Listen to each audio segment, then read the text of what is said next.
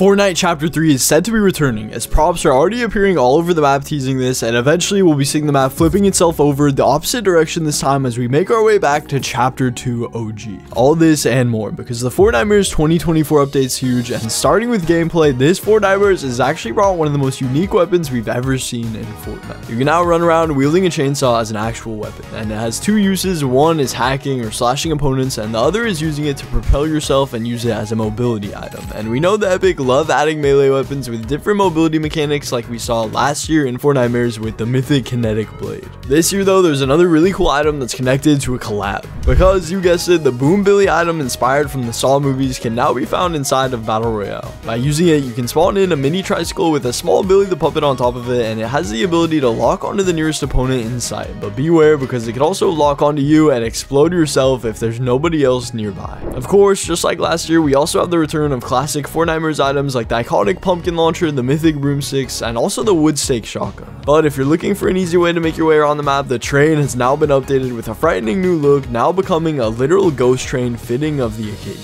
Speaking of Billy the Puppet though, he can now be found as a boss in a brand new POI, Freaky Fields. Yes, that's the real name, and there's different TVs all around the POI similar to the one we saw at Castle Doom's attic a few weeks ago as the build up, and when interacting with them, Billy will ask you very kindly if you want to play a game just like in the movies.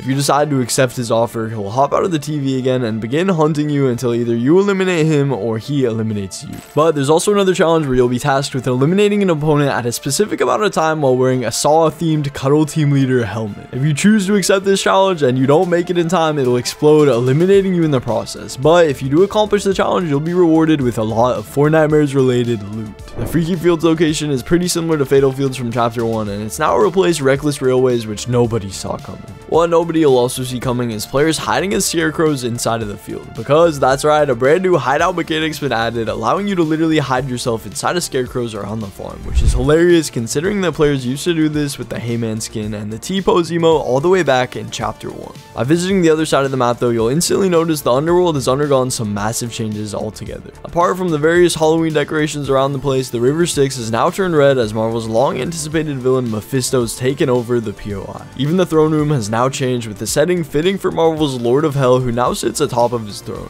If you go to him, he won't miss a chance to strike a deal with you, because as always, his services come at a price, costing you some of your HP in return for different rewards, like even being able to reboot your entire team all at once. And no, you don't need their reboot cards to do this. The changes don't stop there though, as Brawler's Battleground has also received a brand new boss, the Ultima Carver, alongside a set of pumpkin decorations and lots of vines now covering the place, and the interior of the buildings have received some festive decorations as well. Even the statue at the top of Mount Olympus now has this giant pumpkin head instead of Zeus's, so talk about disrespect. Other changes around the map include the decoration of POIs like Grand Glacier and restored reels that now match the Halloween vibe with a ton of pumpkins all around them, and even places like Rebel's Roost and Sandy Steps are now themed around Halloween. It's clear due to last year's and previous complaints, Epic really went all out for this one. But speaking of time, everyone should get ready, because it's now confirmed that we'll soon be rewinding to the past. Let me explain. There was a previous rumor about a full-scale event that'll be happening at the end of this season as a lead up to Chapter 2 OG that we know is happening this November right before Chapter 6. We didn't know what to expect from this event, and now it's taken everyone by surprise because there's a shocking revelation about what could be happening during it. And if you visit the Wasteland biome right now, some of you will be able to spot that the Cuddle Team Leader head from the Rave Cave POI in Chapter 3's now made its return, and it can be found covered in sand. Not only is that a direct hint at Chapter 3 making a return, but it gets better with leaks that reveal that the entire Chapter 3 map could be making a return. That's right, even though we've been expecting Chapter 2 to be this year's season OG, we now know that the entire Chapter 3 season 4 map's been re-added to the game's files alongside the addition of this small teaser in Battle Royale's current map. Even voice lines for the Herald boss have now been re-added, and it's becoming clear that Epic is planning something big. There's different theories, like some people thinking this season's finale event will be us rewinding time as we go back further into the past and experience key moments like playing on the Chapter 3 map against the Herald for a brief amount of time, right before we end up at Chapter 2 for the rest of November. Another theory is that we're going to go back in time and undo the Fracture event so the Chapter 3 map never gets destroyed in the first place, and Chapter 6 is a continuation of Chapter 3. We also have all the info on the theme and battle pass of one of Chapter 6's seasons, and we'll be touching on that very soon. But in the meantime, this update's packed with new collabs, making it one of the few Fortnite members to include this many crossover characters all at once. We'll soon be getting a skin from Spider-Man comics, and you might have already guessed who it is because I'm talking about Spider-Woman, who will be released very soon. Aside from other ones we already know like Leatherface, Mephisto, and Saw, there was also new surprises like Edward Scissorhands, who was really unexpected. He's even an NPC right now located at Grand Glacier. Other surprising collabs include two characters from the Venom movies, She-Venom and Agony, who have been added just in time to promote the third and final installment to the Venom trilogy, Venom: The Last Dance. This could mean the original Eddie Brock skin will be finally making a return to the item shop, as it's currently one of the most sought after rare skins in the game. But let's not forget about arguably one of this update's biggest collabs. After already being announced just a few weeks ago, Disney's first villains are getting added to the game. Yes, we now have our first look at Captain Hook, Cruella de Vil, and Maleficent, all in Fortnite's art style, and let me just say, they all look amazing. This is the first wave of Disney skins coming to the game, as Epic and Disney have confirmed there will be way more to come, so we should be on the lookout for those. And the perfect example of this is with yet another collab with Disney, bringing Wave 2 of the Nightmare Before Christmas collab. There's now the Pumpkin King and Sally skins available in the shop.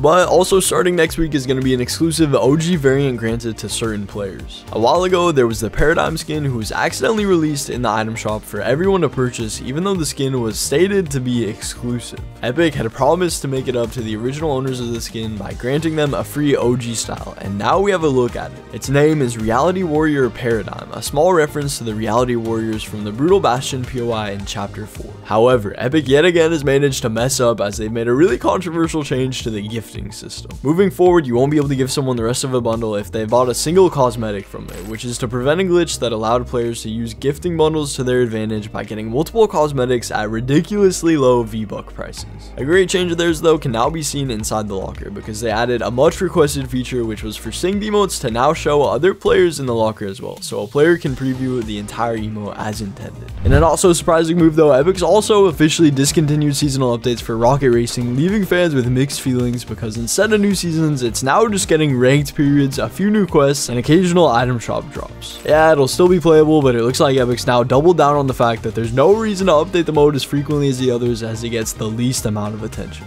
But now it's time to talk about Chapter 6 and one of its upcoming seasons, as we already may have a sneak peek at a future battle pass thanks to a leaked survey. While this one was smaller than the previous ones, it gave us exactly what we needed to know by revealing a set of skins all under the same exact theme. It looks like a superhero or space theme of sorts is bound to happen again, as all these skins share a striking similarity with this star emblem right on their chest. You can easily spot that some of them have heroes and villains themes as well, similar to the Chapter 1 Season 4 Battle Pass, so this confirms during Chapter 6 we'll be getting another season themed around space and superheroes. We should also remember that the first season of Chapter 6 is rumored to be themed around ancient Japanese mythology similar to Mega from Chapter 4, so that leaves room for either Season 2, 3, or 4 to feature the newly leaked season theme. Whether this will be taking place on the Chapter 3 map or not is yet to be seen, but we'll for sure have an answer to that at the end of this season, as Chapter 5 comes to its conclusion, giving us an actual live event before Season OG, contrary to Chapter 4, so it's good to know Epic's learned from their mistakes. That's everything new in Fortnite 2024's update, so like and subscribe for more.